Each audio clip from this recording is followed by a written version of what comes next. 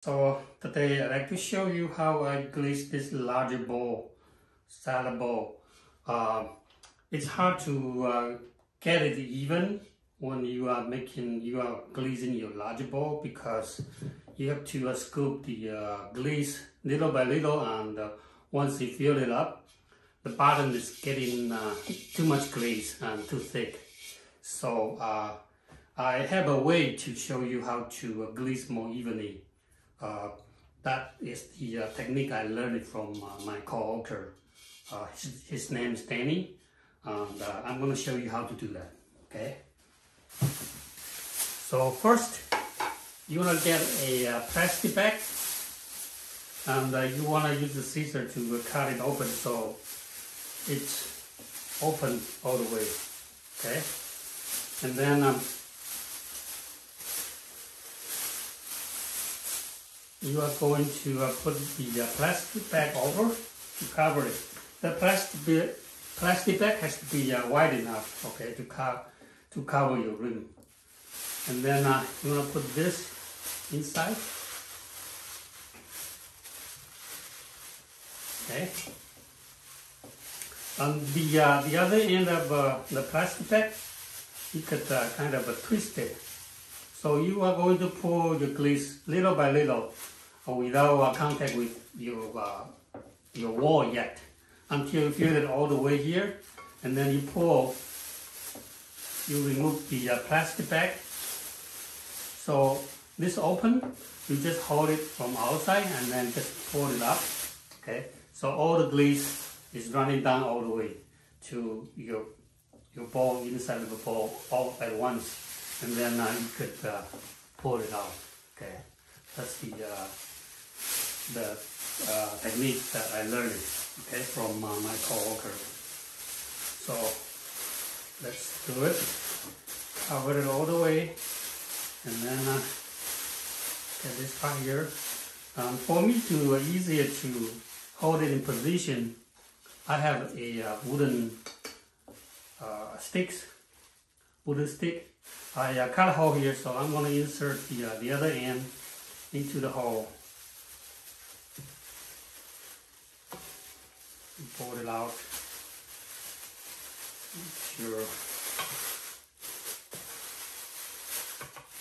So this is just to hold it in position when you don't have anybody to help you. So the bar is holding this end of the plastic bag, and then I could take my time to pour in the glaze. And then once I'm done, just remove it and then pull it out from the outside and pull and lift the plastic bag. Okay, so let's pour in the glaze.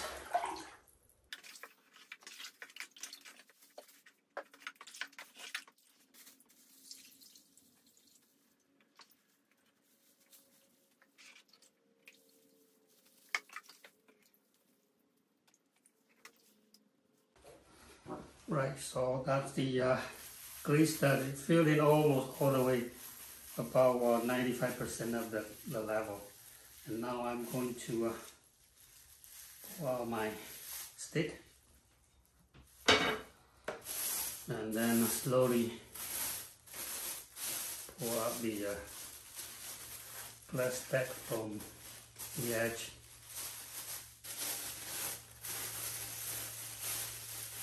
And then I'll let go of my middle part here so that the glaze is going to go pour.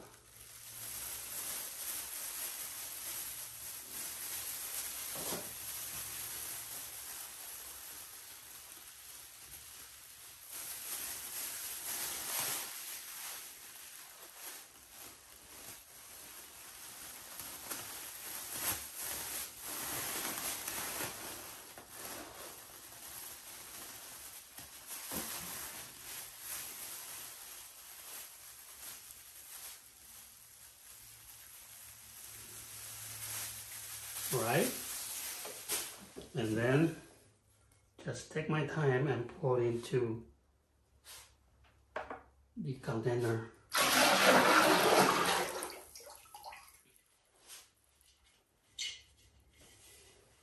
Okay, So you don't have too much glaze deposit, especially underneath in the center.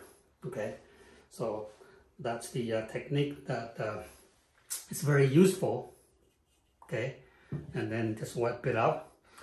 Since this bowl is very big, so I won't be able to dip it in. My bucket is not wide enough, so I will just pour my glaze.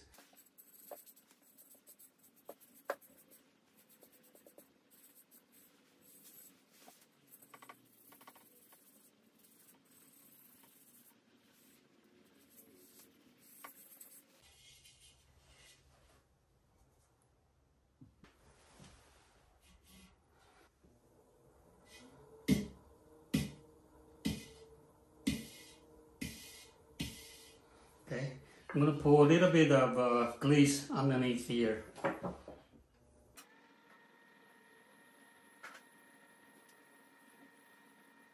So using the bubble syringe, you don't need to pour a lot of glaze, and you don't need to pour it out either. And then I'm going to brush again the under glazes, the orange one and the red one, on my Scofido part.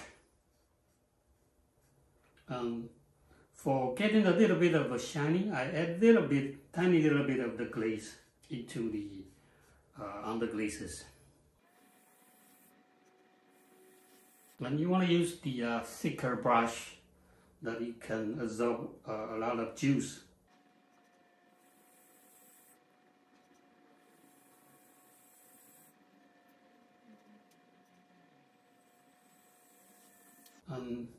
For how to make the larger bowl on the Scofido, Chatterley and Scofido, I believe this one I was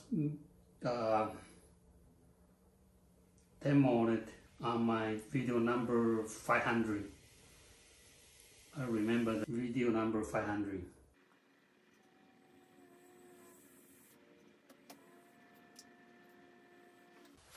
I'm planning to pour the glaze, so I want to have a very clean line, so I would use the wax resist to cover it. Okay.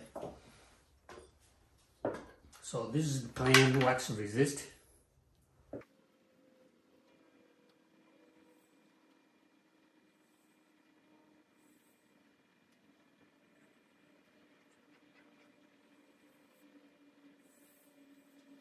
Alright, so that should be enough, and then I will wait the wax and also wait the wall dry a little bit further, and then I will show you how to pour the glaze. Alright, so already set up, so this piece of a bowl is on the pan, so when I pour, hopefully the glaze is going to go in there, and I will show you my setup after I finish pouring it.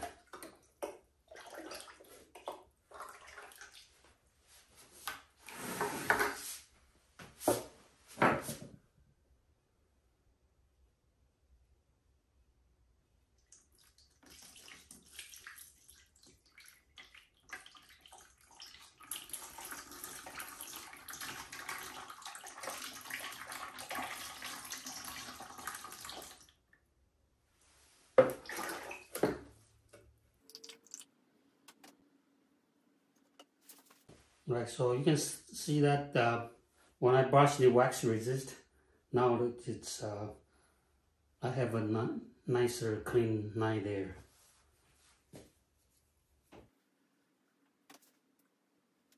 Okay, so there's a little bit of the glaze that is not contact with. I will put it back on the wheel and then drip over. So here's my setup. I put a sponge there so to get some cushion, and then this is the spinning wheel, the hand wheel.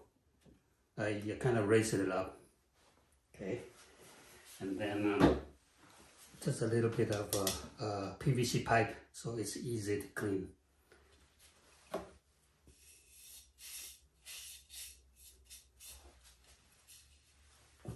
And then just pour it back. So that's my setup. Again, just patch it up using the bubble syringe.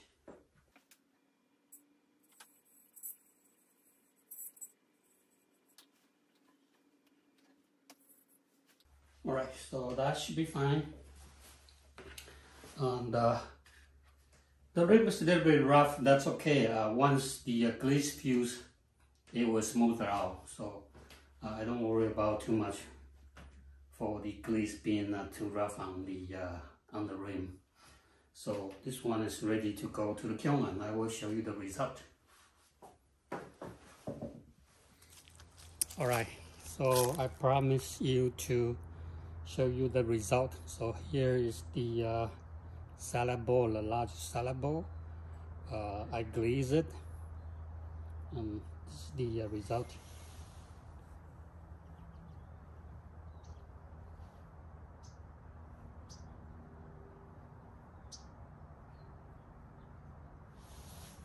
Black slip here, chattering, and scuffito carving. And I use wax resistant and pour the glaze.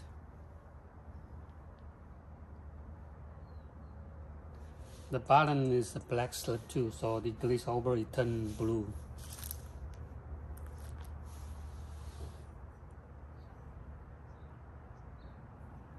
And I told you that the rim is a little bit rough, but now after fire it's very smooth.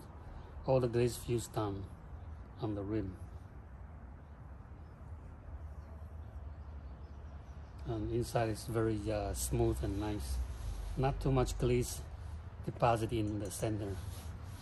And actually this piece on the thinner part, it's kind of translucent because there's a little drill bit decoration here. And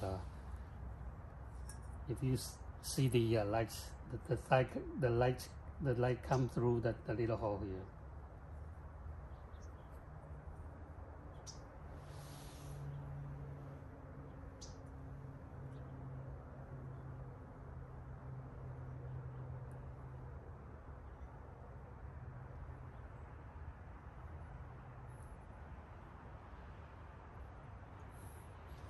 I could do a demo in the nighttime, maybe put the flashlight inside and turn it dark, and you will see the light coming through from the little holes.